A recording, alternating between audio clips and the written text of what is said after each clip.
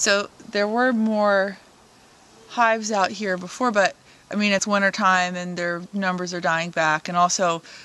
like some of the hives would be weaker than others, so he'll combine the hives. So that one over there that says 3 on the front that has the newspaper, gray box on the top was a different hive, but it was a really weak hive with a weak queen. So he got rid of that queen, and to combine the hive, he cut a hole in the newspaper, in the middle of the newspaper, and puts it in between those 2 hives and puts those 2 hives together. So then the bees in the hive on top,